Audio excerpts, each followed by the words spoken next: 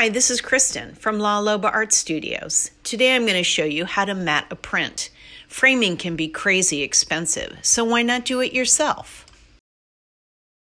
For this project, you'll need the art you're matting, a pre-cut mat board, and some kind of backer board.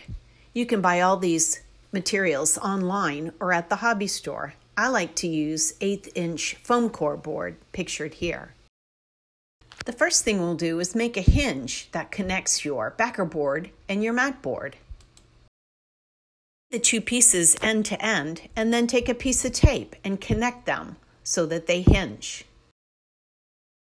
Next, we'll take the artwork and lay it on the backer board and fidget with it and arrange it until it is showing through the mat just the way you'd like it. The art is properly placed inside the frame. You'll want to tack down the bottom corner so it doesn't move around on you. You'll want your art to stay firmly taped in place so it doesn't slide around later in the frame. However, you don't want to damage your print, so you don't want to use too much tape on it.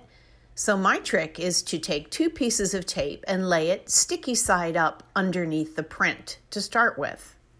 And you can lay another piece of tape across the top edge, and it will be firmly placed inside the frame and won't slip around. If you ever need to take the art out again, it'll be easy to remove it. And there you go.